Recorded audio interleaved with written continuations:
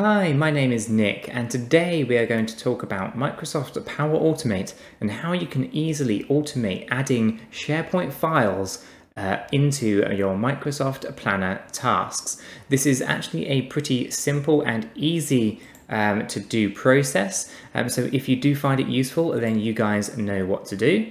And with that said, let's jump on over to the desktop. Okay, so here we are. I've just gone over to office.com. From here, what we're going to do is actually just navigate down and find Power Automate. From here, you can open this up. If you do not see this in your app bar, then you can go ahead and open this up and you should see it here. If you do not see it in this section, go to all apps and then you'll be able to find it in the list just here, for example. What we do is you just open that up. For me, I've opened that in a new tab just here. So once you have this open, you obviously have all of your navigation down the left hand side here, and obviously be presented with the main window here. Now, for me, the easiest way of doing this is to understand how you want to go about doing it. So I'm going to go over to My Flows, okay? From here, I've already created a plan or a flow, I guess, that creates a task for a plan, right? If I go in to edit this, I'll show you what I mean. So this is an occurrence that happens every single Monday, okay? And it creates a very simple task that runs on a Monday is what I've called it. And basically, okay, let me break this down a little bit further. So group ID is obviously where it is, so what team I have basically created the plan in, what the plan is called, which is test list, and then the title I give this task is called runs on a Monday, and it's assigned to the to-do bucket. I have a start time here, which is basically a UTC now. And if I just close that off, you go into the expression section over here, scroll down until you find time and date. It's UTC now. Give that a click and just OK. So that's the start date. So basically, when this all kicks off, basically on a Monday morning, it creates the task and it starts the task literally at that particular point in time. Now, what I've done down here for the due date is basically added 5 days to the UTC now date. Okay, so basically 5 days from when this Microsoft Power Automate flow kicks off. Okay, so it adds 5 days to when this whole process starts, and that is my due date. Okay, and then I assign this task to myself. Okay, so that's the basics of creating a task in Power Automate, and I'll go through the process in a little bit more detail in a video that I put out a couple of days ago. So do check that one out if you want to know more about how to create tasks automatically. So this one is just off of a recurrence every single Monday. Okay. The next thing from here, though, once you've created your task, is to then update the details of that task. Okay. So the next thing we do here is the task ID. Is basically the ID of the task that has been created. In order to do that, if I just take that out of the scenario here and just close that, by default it wants to give you a task that's or basically wants you to update a task that already exists. Okay, so it's given me 2 tasks that exist inside the plan. However, I want to obviously reference the new task that's been created, which obviously will happen in the future. It hasn't happened yet. So therefore, what I want to do is actually enter a custom value.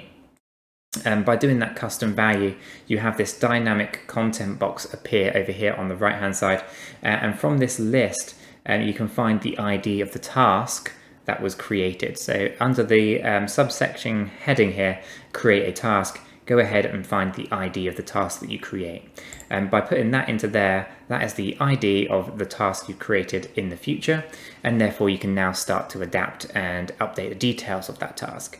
So from here we can say that this task runs every Monday and lasts for 5 days. That is the description of the task that I've added.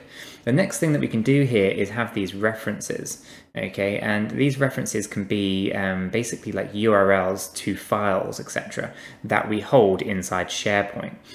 So an alias could be what you would like to call it. So we can say attached file here, right?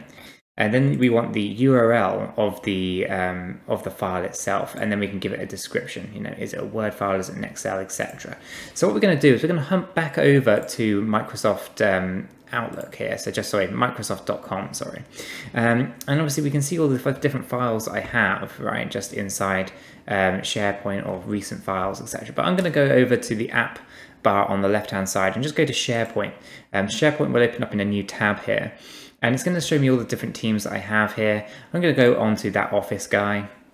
And then I'm going to go to Documents on the left-hand side. I'm going to do this pretty fast because I'm going to assume that if you're watching this video, you kind of know the basics at this point. So, right, I'm in basically that Office guys group. I'm in Documents, and here are everything that I have, you know, in terms of files. So what I'm going to do is I'm going to go ahead and go into my General channel, and then from the General channel, I'm going to click on Old Docs, and then I'm going to go ahead and add. I'm going to take the link, I should say, for this particular Excel file. So from here, I'm just going to click on the three dots, the ellipses, and I'm going to scroll down and I'm going to find the share, okay, or copy link. I'm going to click on share, and then I'm just going to copy the link from there. Okay, so this is copied to my clipboard. I can close that down, and then I'm going to go back over to the flow. From here, I'm going to go and click into this box, right click, and paste in that link. Okay, so now I have this link here referencing a file. Okay, and then obviously from my drop down, this is an Excel file, so I'm going to call it an Excel document. Okay, now what I can do is collapse that down. I obviously have the ability to send an email to say that this has been run okay. I'm going to take that out of this scenario. I don't really need this. It's either going to be attached or it's not going to be attached, and I'm going to be able to see it. So what I'm going to do is I'm going to edit the reoccurrence here. I'm going to basically go to the advanced options, and I'm going to say I want this to run, you know, anytime. I'm not going to be specific about it, and I'm going to want this to run every minute, just to make sure that this is testing out okay. So I'm going to go ahead and click save on that, and then I'm going to do is I'm going to check to make sure that this is running as expected. I'm going to just first of all hop backwards here and make sure it's turned on. I did have this turned off before, but we can now see here that your flow is on, test planner, etc. So I can now see down at this bottom section all of my flows as they are going. The first one failed after 12 minutes, and obviously these are expected to run within, you know, a few seconds at most. So I'm just going to keep refreshing this, and we can see that we have already added it. It's been added there. So I'm going to hop over to Microsoft Teams here, and we're going to see what's going on. So here is the original. So let me just hop back over and make sure that this is doing everything that I'm expecting it to do. Let's see what we've got. So yeah, so it's added there. It is running on a Monday. Okay, fine. So it looks like it has fired okay. I'm just going to come out of here and go back in and make sure that that test, there it is. Okay, so here is the actual task that's been created, and we can see that we have the file that I've called attached file. It's an Excel document, and I can open this up directly here. It will then open it up into you know, the specifics in the web browser here, just as a link. So by default, it's going to want to do that. It's going to open it up here. But again, we can open it in the desktop app if we choose. So I can close this down and close that one down as well. We don't need those open. Come out of here. Now it's run a couple of times. So I'm going to turn this back off and hop back over to Microsoft Teams. And close this task, and here we can see that it is running on a schedule for me, and it's attaching those Excel documents every single time. So this is a really useful feature, guys, because if you are creating reoccurring tasks for people to potentially update a specific Excel document every single week, then you could basically attach the document from SharePoint into a reoccurring task in this manner, and then obviously, you know, they're able to access the file, update it as needed, and tick the task off as done. It saves you having to kind of search for the file, and you can call it anything you want here without actually changing the file name itself as well. So lots of different ways to go about using it. Now, if we go back into Power Automate, just edit this as well. Sometimes you might want to be dynamic about how you go get these files. So you could obviously add a task here, or add an event, right? So we can add an event here, and this time we could actually type in SharePoint, okay, and we can say we want to get files, I think is what they call it. Get file properties, get files.